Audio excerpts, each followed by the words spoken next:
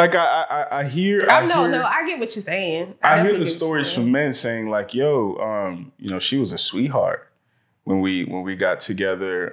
We had a kid, for instance, and things might not have worked out between us. And somebody that I never thought would do this weaponized my child in the court system to drain me dry, right? Mm-hmm. And in the beginning, I would have never thought she was even capable of this." We talked about the importance of fatherhood. I think that's the problem with people. Listen, it's the message right here. Black boy, tell me how you really feel. Cause I just wanna build with you. Black girl, tell me how you really feel. I wanna keep it real with you. I wanna live better, eat better. I wanna love better, sleep better. Yeah, I wanna feel so aligned. Sublime. This gender war, this gender divide, this beef amongst Black men and Black women. What is your take on this? What do you think it stems from? What do you think are some potential solutions? I think it stems from both parties being hurt. I feel like it comes. I feel like there's not an understanding sometimes on both sides. I never knew it was such a. I honestly, I just never knew it was so much animosity until the last year or so. And I was just like, what's going on? We know some niggas ain't shit. We know some bitches ain't shit. We know that. But that's not everyone. So why? And now it almost seems like everybody, it seems like not all, but many men and many women are just at odds. Women don't care what men think. The men mad that the women don't care what they think. And it's just I don't know, but I feel like I don't really like it because it's so loud. It's it tends to be, it's always, I just feel like people need to do individual work on themselves, to be honest. I feel like it's annoying to always constantly see posts about either men talking down on Black women and what they don't do and vice versa. So I feel like the best thing that we can do to fix it is, one, stop pointing the finger at each other, because that's not going to help. The constant blame. I feel like when people constantly, I keep seeing this whole, everybody talking about accountability. And I'm just like, do you really want to hold this person accountable? Or are you just finding a way to blame them? Because it's not necessarily the same. It's not the same. It's accountability. I feel like it's we have a responsibility as Black people to make sure that the culture is progressing and things like that. But the accountability is going to be what you can do individually. A whole group of women can't be accountable for a group of women. I can only be accountable for the role I play and what I do to help, or whatever it is that I do that may not help, or what I have done that may not, may not have helped. I can't be accountable for all Black women. I have a responsibility, but I can only take accountability for my own actions. And I just feel like we have to get to a place where we're just having meaningful conversations, not constantly pointing a finger, because the root of it all is really, we all had trauma, and we're all dealing with trauma that's inherited. And I don't think a lot of Black people are really thinking about that. A lot of the stuff that we are experiencing, some of it is, what happened to us actually happen to us physically. And some of it is just already within us, the anger, the, women, like the struggle that our ancestors went through. It wasn't just on Black women, it was on Black women too. So we are all dealing with that post-traumatic, slave syndrome. That's what she calls it. Post-traumatic slave syndrome. And I don't think, a lot of people, I see a lot of Black people like, oh, that was back in the day, this is now. We are still dealing with it. That's why it's called post-traumatic.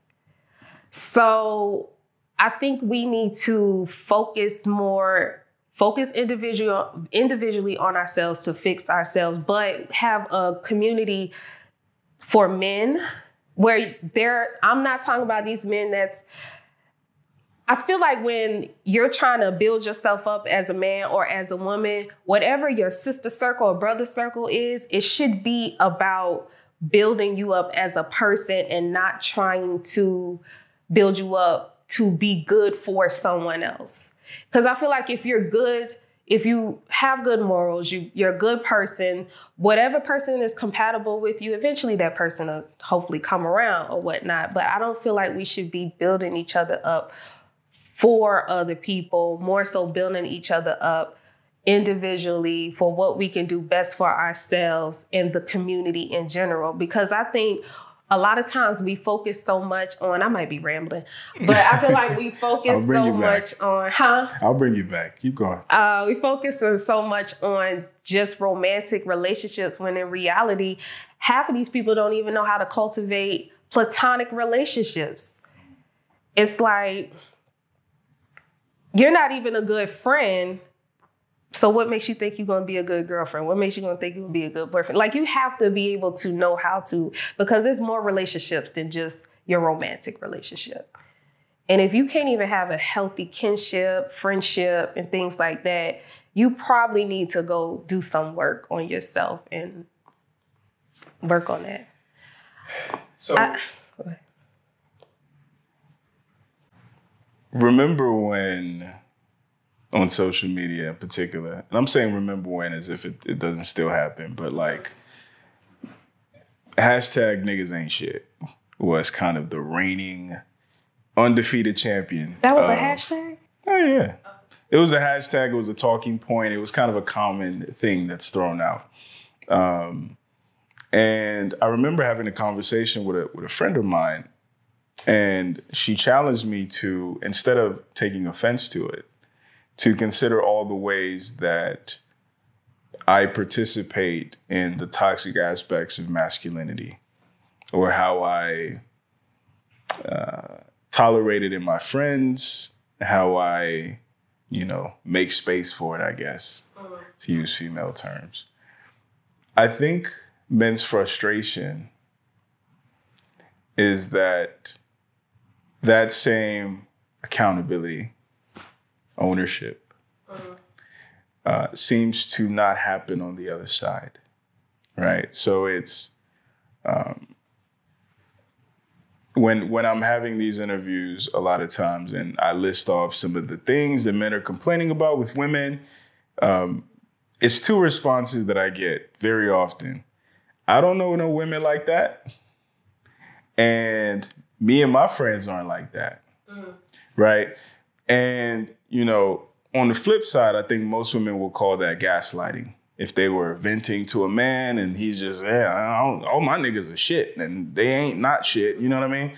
But it doesn't feel like that same listening ear, that same consideration is on the female side. And unfortunately, what men are experiencing is that some of the Cardi B-esque traits that we complain about can be found in the hoes, the free-spirited women, the corporate women, the teachers, the nurses, the hairdressers. And it's a lot harder for a man to make the distinction between a good woman and a potentially dangerous woman than we feel like it is for y'all to make the distinction between a good man and a potentially dangerous man. Can I ask you, what do you mean by the Cardi B esque? Like what do you mean by that? Basically just the there's another content creator, his name's MTR. He calls it the hood booger. and I don't use that term, but I just wanted to kind of illustrate what we're talking. Just, the girl who's going to be more problems than she's worth in your life. To women's credit, I think women are more multifaceted than men on average. And because of that, it's harder to tell who is who with women. Whereas from a male point of view, it's a lot easier to tell the niggas who ain't shit versus niggas who are worth a damn. Would you disagree with that? Agree with that? What are your thoughts? I definitely believe as women, we are definitely like every woman. Mm-hmm. That shit's terrifying. That shit's terrifying. Anything you want done. Mm-hmm. I definitely.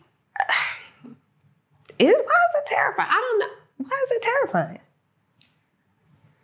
Okay, because you don't know what you're gonna get. You think you're getting one thing. And hell hath no fury like a woman scorned. Even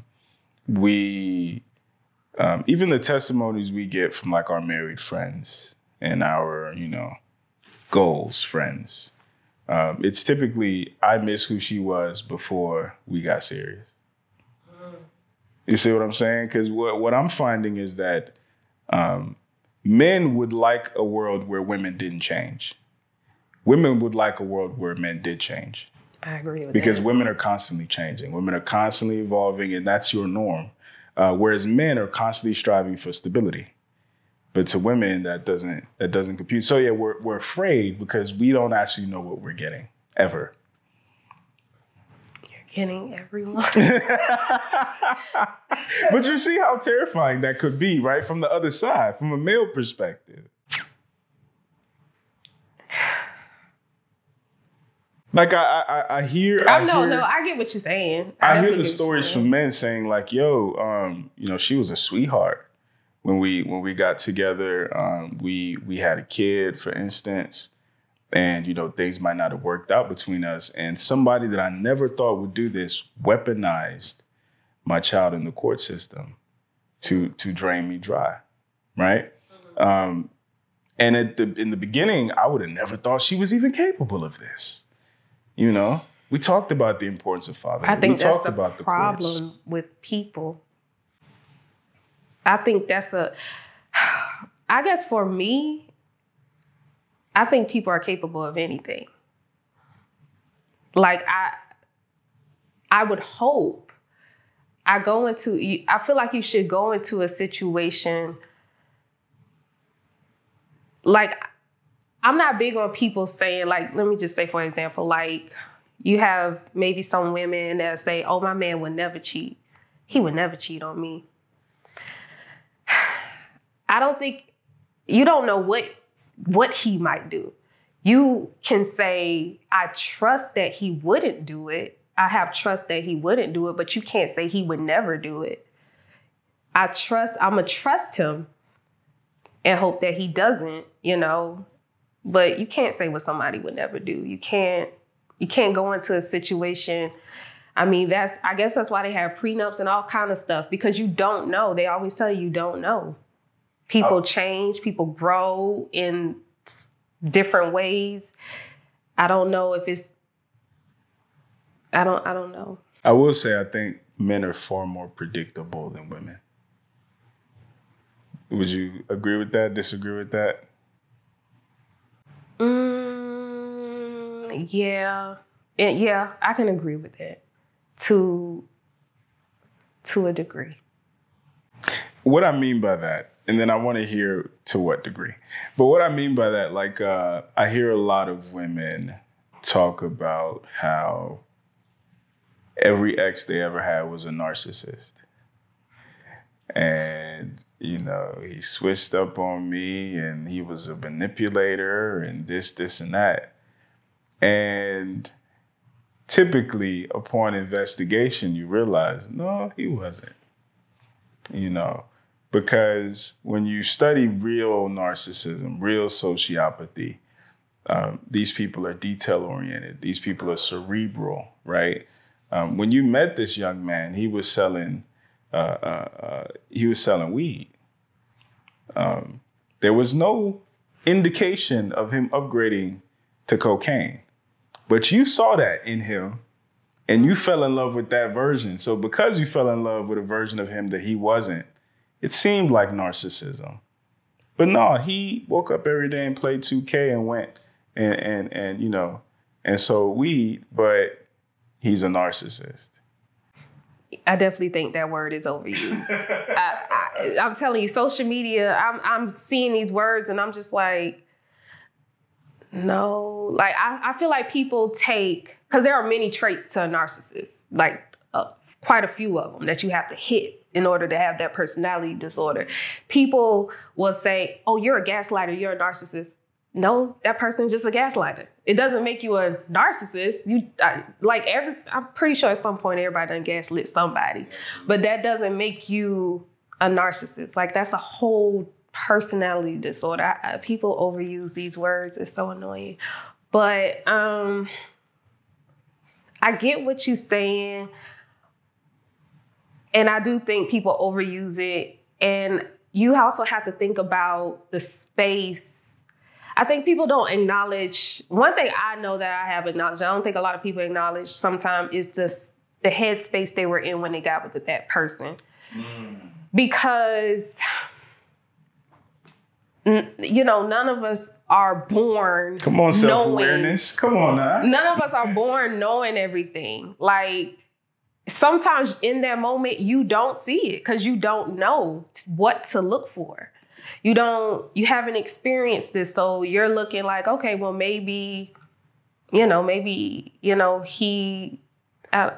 to use your example, maybe he just hasn't come up with a plan and maybe I can help him with the plan how to sell crack cocaine. No. No. So it's like, if you haven't experienced life a little bit more and come to know yourself and what it is that you truly want, and not at a place of knowing, sometimes you think you know what you want, but you're not really in a space where you're truly, sometimes I think we think we love ourselves. Like, we say, oh, I love myself. Like, it was one point in my life I thought, oh, I love myself, but I made the poorest decisions ever.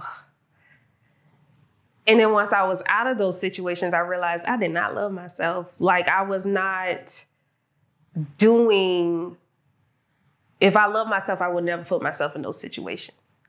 So sometimes in the moment you don't see it because you just don't know. So I think people can be manipulators now, and men can manipulate. We're not good at it. Not all of y'all. Some of y'all are a little slow. Most of us are not good at it. But there are some that, and like I was talking to you earlier about age gaps.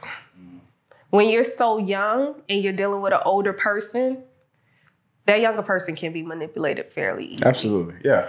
Because, and a lot of times, I'm not gonna say a lot of times because I don't know everybody's situation, but in a lot of cases, when you have those age gaps, that's what's happening. It's a lot of manipulation. And then now, this young man, a young woman, they think, this is the way it's supposed to be, but in reality, they're being groomed to believe this is what it's supposed to be. They haven't lived life long enough to even know, come into themselves. But men can be very manipulative. And okay, let's talk about that.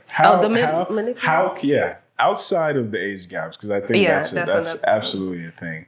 But I don't think that's the rule. Yeah. Most people are dating within their range. How can men be manipulative? Because I disagree. I don't think men are manipulative. I just think women tend to be gullible. Yeah. I think it can be both. I don't think most men are manipulative because y'all aren't, I'm not going to say y'all dumb, But y'all not dumb, but y'all. You're not dumb, but it's a little slow. But and I do think as women, sometimes we are gullible. Some women, when you're in a space where you feel like you just have to be with someone, you tend to fall for anything. There we go. And that's a big problem. You fall for anything because you feel like, well, I don't want to be alone. I should have somebody. I will say this. I have a secondary theory. So on one side, what you're saying is basically, if she loves you enough, she'll lie to herself, right? To make whatever you guys are trying to make work. But on the other hand, I've actually heard and seen women actively run away from and chase away good men. And what I think is happening, I think because of that subconscious lack of self-esteem, she would rather, I'm gonna put it like this. It feels better to be the manager at McDonald's than the entry-level guy at Google.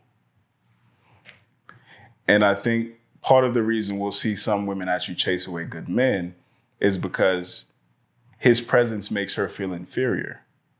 Whereas the Pookies and the Ray Rays on the block, you know, let's say she's in school, oh, my little lawyer.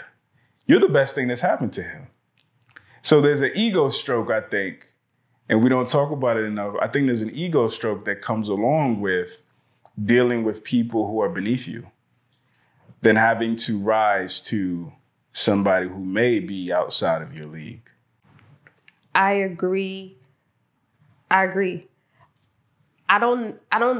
some, I do think it could be an ego stroke, but I also feel like that person, that woman, she may not be in a space where she truly understands her worth. Mm-hmm. So I think that it's a lot to do with insecurity. I agree.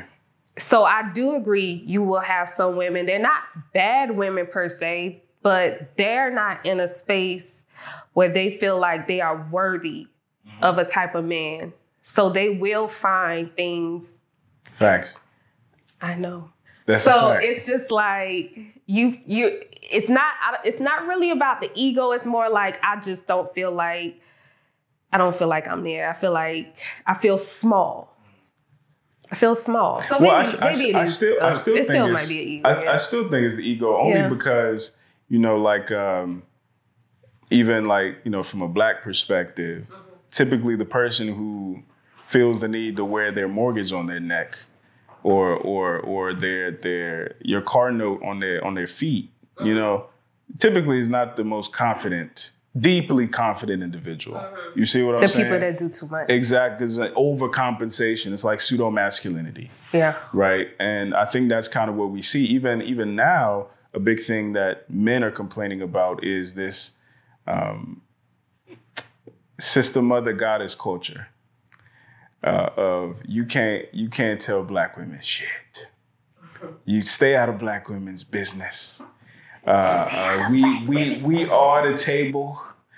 Just that whole, you know what I'm saying, the bravado and the you know, the condescension that comes along with just feeling like, yeah, black women, Black girls rock type of thing. Do you see any of that, like in your personal life, maybe in your experience, or even your conversations with men, that they're experiencing this kind of just benevolence coming from our women?